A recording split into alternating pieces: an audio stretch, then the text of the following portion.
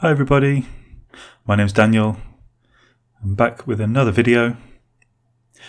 This time we're going to talk about Blue Prism. We're going to take a deep dive. We're going to look at the RPA market, the Robotic Process Automation market, the TAM, Total Addressable Market, its competition. We're going to look at the Blue Prism fundamentals, its plans for growth, and my opinion, whether I'm buying, I'm selling, what I think it's going to happen next year. So let's go. RPA market. It might not be obvious to everybody what this market is, but generally currently with big companies that have a lot of repetitive actions and they automate them with this kind of software. And it's very valuable to them. They can spend £5,000 to £10,000 on a robot, which can do the job of a small team of 5, let's say, workers doing things like data entry, repetitive tasks, answering the phone, doing questions to customers.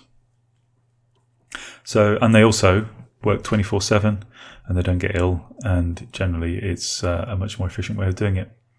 And it then gets the humans to go and do some more useful stuff that they can actually use their brain for. So robots not necessarily taking over the world, they're just taking over all our boring stuff, at least for now. So there's a couple of articles I found. One on the bottom left is Gartner, both very bullish articles.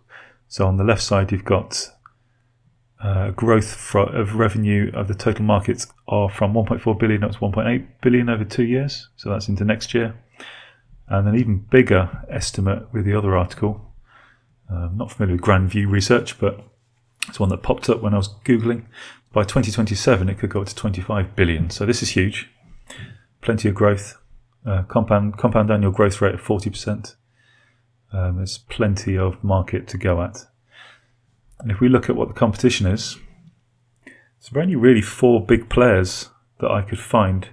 Obviously Blue Prism's the only UK entry there. The only other public company that we've got proper figures for is Pega. Revenue of nearly £1 billion. Again, another loss-making company, but around about 10 times the market cap, around about 10 times the revenue, and 4 times the employees. So on that measurement at least, the valuation looks relatively in check. Then you've got private companies that we can only estimate what their market cap is. I found these from their last capital raise. I think UiPath was last year and Automation Anywhere was a couple of years ago. And they're very big companies. You've got UiPath that seems pretty overvalued by the looks of it. 400 million in revenue, 10 billion in market cap in terms of, or based on their last revenue raise. So pretty well fixed. It seems to be revenue linked because neither are profit making at the moment. But if you look at the growth, so UiPath over the last few years, fairly static to be honest. They've been making a profit, but it's a stable company. But if you look at Blue Prism's growth, it is, currently exponential. I read that their revenue figures, at least for this quarter, on an annualized basis, is at 140 million. So it looks like that exponential curve is continuing. Now you'll see the earnings seems to be a mirror of exponential going down, which is not ideal, but we'll cover that in a minute. And of course, I put a little note there, Microsoft. So Microsoft have released some robotic automation service in their Azure offering. It's pretty low end, so it doesn't yet direct compete. So for now, I only see this as a good thing because it expands the market, it brings smaller players into the fold and just increases demand generally. So if people then want a professional solution, then they can go to these bigger companies that do it, that specialize in this offering. But look out for that. Azure and Microsoft are adding services left, right and center at the moment. But what about the fundamentals? So income, we've got the trailing 12 months, we've got 129 million, of which 115 million was profit. So if you see where they're spending all their money, it's all on selling and marketing. They are really aggressively selling this stuff. which is incredible. And if you look at the customer growth rate, we've got the halfway through the year in 2019 versus halfway through the year in 2020, gone from 1,337 customers up to 1,864. And the reason I mention this, if you look higher up, we've got recurring revenues, 97%, 98%. That means they're keeping almost every customer that they sell to. They're keeping all that revenue, which is incredible. So big selling effort, but they're also keeping all the customers. So that's why we see the income curve go exponentially up. But over time, we'll see, okay, if the selling continues flat and we see that curve go up, then we should see profitability fairly soon. And on their balance sheet, they have no debt at all, and they've just recently had £100 million in funding, all based from share equity. So it's looking pretty tidy. So what about their plans? So from their last annual report, they're looking to break even in 2021. They're pushing more plans into cloud-based products, which makes the adoption from companies much easier.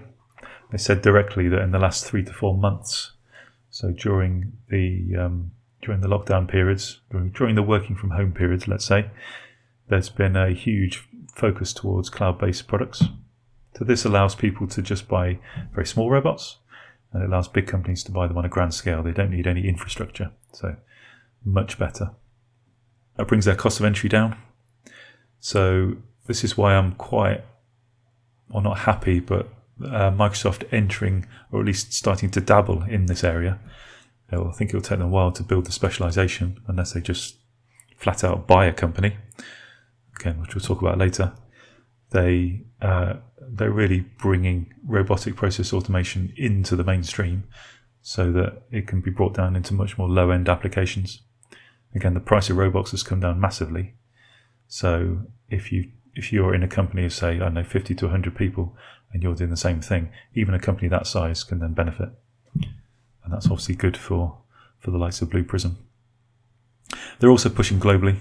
They've got offices around the world. I think a lot of their sales come in the US at the moment. Still some in UK and Europe, but they're still pushing around the world. So that's the plans. So, again, my opinion, basically, can they execute their plans? So far, so good. They've had some pretty lofty ambitions. They've done well. They've done everything so far. It's really, for me, it's about the competition. Are they going to get bought out? Who knows? If they do, I think it's generally a good thing for the share price, albeit it slightly truncates the growth. Let's just look at the graph quickly. Massive volatility. I mean, it's all over the place. We're currently in a bit of a dip, which is why at the moment I'm buying, and I have bought this week. I've brought my stake up to about 10% of my portfolio, but it does seem like a bit of a pump and dump. It's a bit of a day trader's place to be. So it's really up and down like a yo-yo, but it's trending upwards. And until they reach, I think what's scaring people off is the earnings, or lack of earnings. I think as long as they get that under control in the next quarterly earnings, which I think is the beginning of January. Yeah, it is. It's in the middle of January. We can see what happens in the middle of January. If that earnings starts to stabilize, I think there'll be a lot more interest in this, and it could shoot up. So that's my opinion. We're in a dip. I'm buying. It's not advice, but that's just what I'm doing. Thanks for watching. I hope you enjoyed that. Any more deep dives you'd like to see, let me know.